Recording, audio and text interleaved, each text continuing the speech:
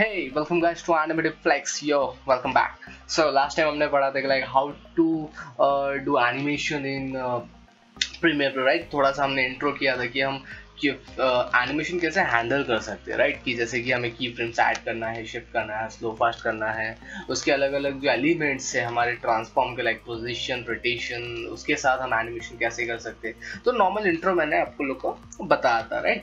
आज हम पढ़ेंगे कि उसी एनिमेशन में एक छोटा सा सेशन है आज का हमारा, काफी छोटा सेशन है बट बहुत ज्यादा इंटरेस्टिंग। प्लीज एंटर बने रहिए बिकॉज द रीजन इज आज उसी फ्रेम जो की फ्रेम था हमारा, हम उसको और किस वे में बेटर बना सकते हैं, लाइक हम उसको और किस तरीके से कंट्रोल कर सकते हैं। आज का सेशन में उसके ऊपर दिखने वाला हूँ, ठीक है। सो I just take one same image, actually not same image मैंने ले लिया, ठीक है। I'll just reduce size also, मेरे को इतना बड़ा नहीं चाहिए तो मैंने साइज reduce कर दिया।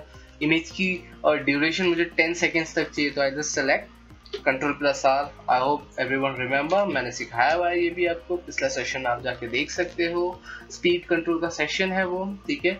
अब मुझे इसके डुप्लीकेट्स चाहिए, ओके, मुझे इसके डुप्लीकेट्स चाहिए तो हाउ विल टेक डुप्लीकेट्स, ठीक है। सो विदाउट टाइम वेस्ट किए hold about and drag it, hold about and drag it. अब बोलो कहाँ गए, 3 लेयर तो बन गए बट अभी हमने जगह पे डुप्लीकेट किया तो जगह पे होगा ना यार, ठीक है। तो इसको पकड़ा, ये आ गया इधर, फर्स्ट लेयर है तो मैं इसको थोड़ा सा ऊपर ही रख देता हूँ, ठीक है। सेकेंड को सेलेक्ट करता हूँ और I just go over here and third को सेलेक्ट करके again I come over here, but ये मैं नीचे की तरफ डाल देता हूँ, मेरे को इस तरीके से सिंगल, ठीक है। अब आई हैव 3 इमेजेस, ठीक है, जो अलग अलग पोजीशंस पे है अपने, ठीक है। अब थिंग इज दैट मैं आपको क्या बताने वाला हूँ, सबसे पहले तो मैं आपको ये बता दूं कि आज हम पढ़ने वाले ease in and ease out, how to do ease in and ease out in animation, ठीक है। तो दैट इज अ फंडा कि हम उसको क्यों कर सकते हैं, क्या होता है। सबसे पहले तो क्या होता है वो समझिए। जब भी मैं एनिमेशन की बात करता हूँ तो वहाँ पे 2 चीज हमेशा आती है, that is sequence of images, right, कि वो इतने ड्यूरेशन में कितना एरिया कवर करता है, कितना पोजेस लेता है, कितना क्या करता है, वर्ब होता है, एक्शन होता है, ठीक है। तो वो कैसे कर सकते हैं हम, राइट, ठीक है। सो अब thing is that last session में हमने पढ़ा था कि लाइक कि कैसे हम की फ्रेम्स के साथ ऐड, माइनस, उसके एलिमेंट्स जो थे, position, scale, rotation, anchor point, opacity etcetera, उसके साथ हम कैसे खेल सकते थे, राइट। अब थिंग इज दैट कि हम इसी चीज को इज इन इज आउट कैसे करेंगे। इज इन इज आउट का मतलब क्या होता है, एक छोटा सा एग्जांपल दूंगा। जैसे हम हमारे घर में जब फैन ऑन करते हैं, ठीक है, तो फैन क्या ऑन करते 5 की स्पीड पे चला जाता है, नहीं ना, वो पहले धीरे धीरे स्टार्ट होता है, टक टक टक टक टक, फिर फास्ट होता है, राइट, फिर वो एकदम फास्ट हो जाता है। जब आप बंद करते हो तो एकदम से रुकता भी नहीं है, वो slowly slowly slow slow slow slow slow होकर रुकता है ना। That is only your is in out. या मैं एक और एग्जांपल दूं, आपका ट्रेन स्लो स्टार्ट होती है, भागती भागती, फिर स्लो से रुक जाती है आराम से, राइट। तो that is also known as is in is out. तो ये सारी चीजें अगर मुझे मेरे एनिमेशन में क्रिएट करनी हो कि जो मेरा ऑब्जेक्ट है वो स्लोली मूव होना स्टार्ट हो बट और स्लोली एंड हो, बट बीच में जो उसकी स्पीड है वो अच्छी खासी रहे, तो वो हम कैसे कर सकते हैं, ठीक है। So let's start with that, ये कैसे होता है। तो सबसे पहले तो मैं आज आपको रिकॉल करा दूं, एक छोटा सा एनिमेशन विद द पोजीशन वाला दे दूंगा मैं, ठीक है। और मैं इसको 2 सेकंड का ही दूंगा, ज्यादा बड़ा नहीं देने वाला हूं मैं, ठीक है। सो I just track it to that, okay.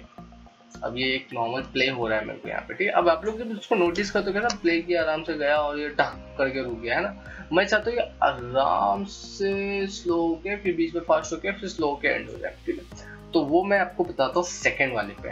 तो वंस अगेन पोजीशन, पहले नॉर्मल जो आपका है आप उसको दे दो, ठीक है। जो एनिमेशन है आपका मैं पहले वो दे देता हूँ, same duration with 2 seconds, simple they दिया मैंने। अब दोनों फ्रेम्स मेरे साथ में जा रहा है, राइट, सिंपल।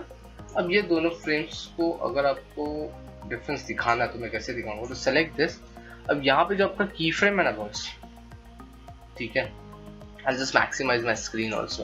अभी जो की फ्रेम आपको मिलता है, सेलेक्ट योर की फ्रेम, से right click, you have a call interpolation, ठीक है, टेम्पररी इंटरपोलेशन। यहाँ पे आपके पास वो ऑप्शन आता है, that's called your ease in and ease out, ठीक है। अब मैं फॉर एग्जांपल ईज आउट दे रहा हूँ सबसे पहले, ठीक है, या आप ईज इन भी दे सकते हो, ऐसा कुछ नहीं है। ये ईज इन दे दो, दैट इज योर चॉइस, ठीक है, मैंने कर दिया। अब प्ले करो, डिफरेंस देखा आप लोग को, जब वो अब वो जा रहा है ना, ऊपर वाला वैसे ही है जैसा था, और जो नीचे वाला है ना या जो एंड जो हो रहा है, अगर आप उसको देखो ना, एंड काफी स्मूथ हो रहा है और स्लो डाउन होके हो रहा है ना। तो दैट इज अ थिंग यार, ease in and ease out. Ease out का मतलब होता है स्टार्ट पे हम यूज करेंगे, और ईज इन का मतलब होता है जहाँ पे एंड होने वाला है वहां पे यूज करेंगे। अब थर्ड वाला देखो मैं करता हूँ, once again position and 2.2 simply, and I just move it to frames once again. ठीक है, अब देख सकते हो ये मेरे जो तीनों फ्रेम्स है। Select third one, right click, interpolation. ठीक है, अब थिंग इज दैट ऊपर हमने क्या दिया था ये वाले लेयर्स में, अगर आप लोग को याद होगा तो, ठीक है, दैट इज हमने ईज आउट दिया हुआ था फर्स्ट वाले में। देखो देखो अब यहाँ पे ना कैसे आइडेंटिफाई करें कि what is ease in and what is ease out. ठीक है, अब जब भी ये जो मार्क होता है, ठीक है, एक साइड आप देख सकते हो कि डार्क ग्रे है और एक साइड एम्प्टी साइड दिखा रहा है ना, तो जो साइड एम्प्टी है ना, तो that is your ease out. अगर वो ये साइड रहेगा तो that will be your ease इन। तो it's all depend upon your side. अगर राइट साइड का एम्प्टी है तो ईज आउट है, लेफ्ट साइड का एम्प्टी है तो ईज इन है। ठीक है, तो अब मैं ईज इन दूंगा, बट ईज इन देने के लिए स्टार्ट फ्रेम पे ईज इन देंगे बिकॉज वो छूट रहा है, वहां से स्टार्ट हो रहा है, तो I just say ease in, simple. ठीक है, दे दिया मैंने, अब प्ले करो। अब बोलोगे सर फर्स्ट वाला और लास्ट वाला तो सेम ही चल रहा है, बीच वाले में डिफरेंस दिख रहा है। एग्जैक्टली, बिकॉज फर्स्ट वाला लास्ट वाला ना स्टार्ट तो आराम से हो रहा है। मैं इसको भी अब ईज आउट दूंगा, अब दोनों दे दिया मैंने ये दिया। ठीक है, अब आपको डिफरेंस समझ में आ रहा होगा। ऊपर वाला जो है नॉर्मल है, जो नीचे वाला है वो स्लोली स्टार्ट होके फिर खत्म होके वहां पे उस तरीके से आ रहा है, और थर्ड वाला आपका वो भी है। और सबसे अच्छी बात क्या है, सबका एंडिंग टाइम जो 2 सेकंड हमने दिया था, सब कैसे भी जाए बट उनका एंड ड्यूरेशन एक साथ ही होता है। देखिए, भले स्पीड किसकी कैसी भी हो तो सबका एंड जो है वो एक जैसी ही। तो that is interesting thing on this कि आपका जो ड्यूरेशन है अभी स्लो इन या स्लो आउट करने की वजह से ऐसा कुछ हो जाता है, डजंट मैटर, वो आराम से एंड में ही जाएगा, डोंट रिवर्ट दैट। ठीक है, अब सेकेंड थिंग इज दैट कि क्या हम की फ्रेम को कॉपी पेस्ट कर सकते हैं क्या यार। ठीक है, that is one question might be you guys have. ठीक है, तो आई हैव दिस वन, मैं एक और ड्रैग करके ऊपर ले लेता हूँ। ओके, सॉरी मैंने ड्रैग लेके उसी को मूव कर दिया। सेलेक्ट दिस, ऑल दबा के ड्रैग, यस, ये निकला पीछे से रावण। ओके, अब देखो मेरे को बोलोगे यार ये क्या हो रहा है, ऐसे ऐसे क्यों भाग रहा है ये। बिकॉज थिंग इज जब मैंने इसको ड्रैग किया ना तो इसके की फ्रेम्स भी आ गए, दिख रहा है आप लोग को, इसके की फ्रेम्स भी आ गए हैं ये। ठीक है, अब you need to change the keyframe if you want a different animation। ठीक है, but if you don't want a different animation, मैं इसको डिलीट कर देता हूँ। और पूरा क्लियर कैसे करते ये भी मैंने आपको ऑलरेडी बताया हुआ है। सो I just drag it down.